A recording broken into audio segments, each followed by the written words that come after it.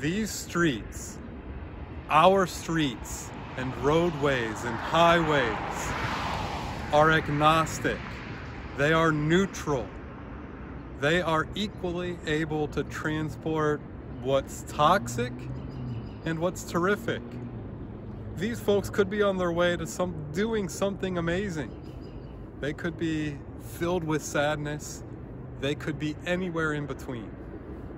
This is the power, and this is the danger, and this is the reality of our life.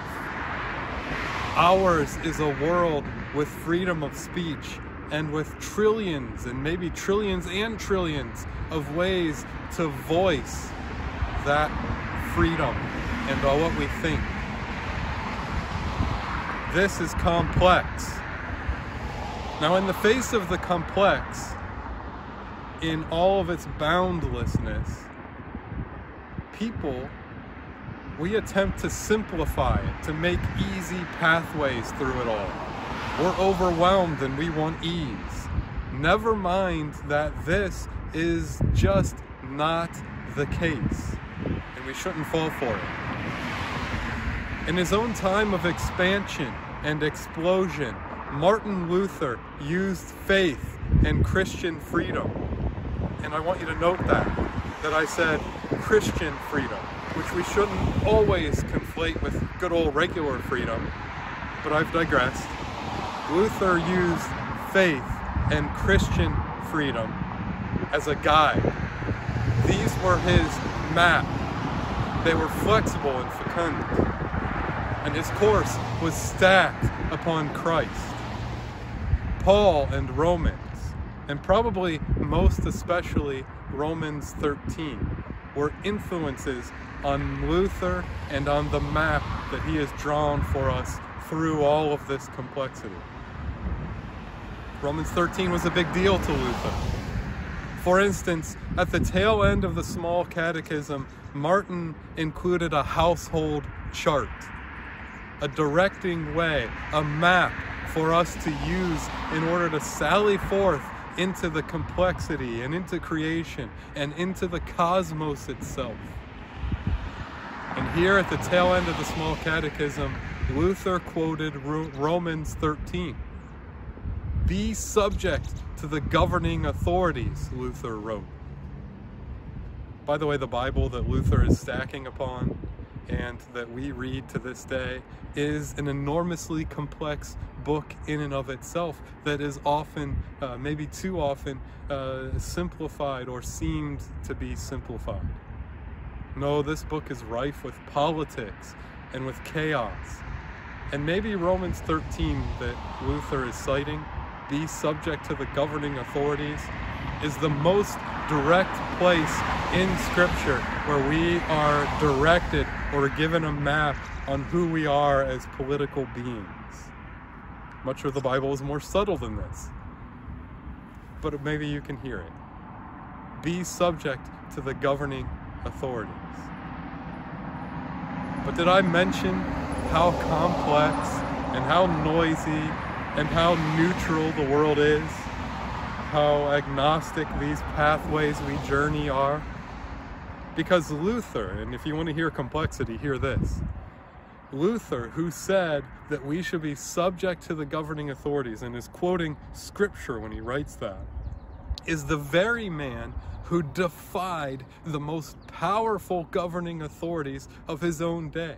Here is a man, and if this isn't complex, I don't know what is, who can direct us to be subject to the governing authorities, who his own name and his own legacy has been made by defying them. Life is complex. Our application of who God is and God's Word is a difficult thing.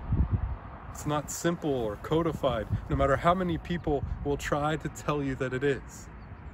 No matter how much we think it should be easier, and no matter how much we want it to be this way, life is agnostic, and this makes it complex.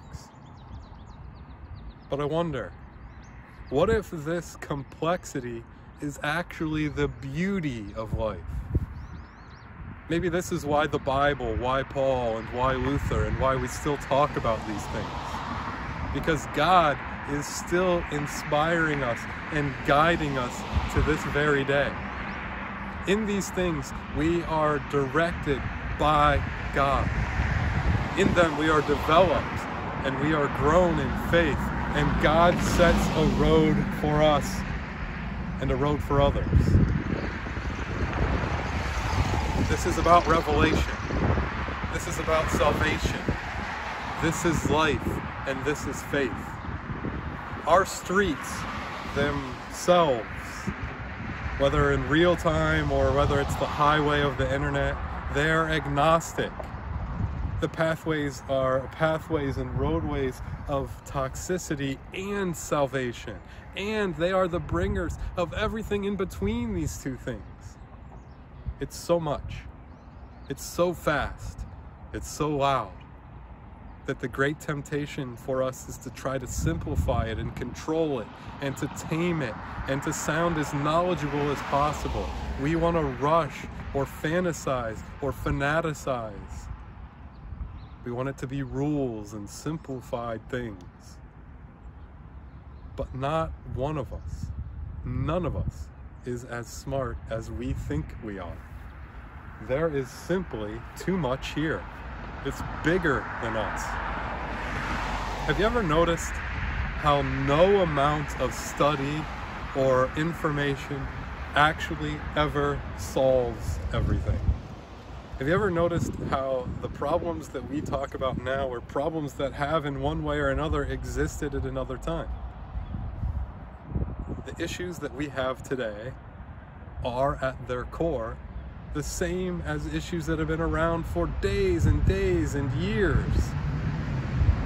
Perhaps all we are and all we can do, whether it's through reading Romans, whether it's gathering, whether it's digital or in person, perhaps all we can do in caring for one another is not trying to simplify it and forcing others to simplify it or believe our simplified patterns.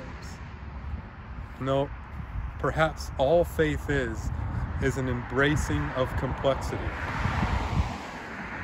Maybe in the embracing and the experience of how big creation and the cosmos is, we know that only God can deliver and guide and keep us. All we can do is pray and read and care and do the best that we can do. But we can't say that we solve it or simplify it, because God does that.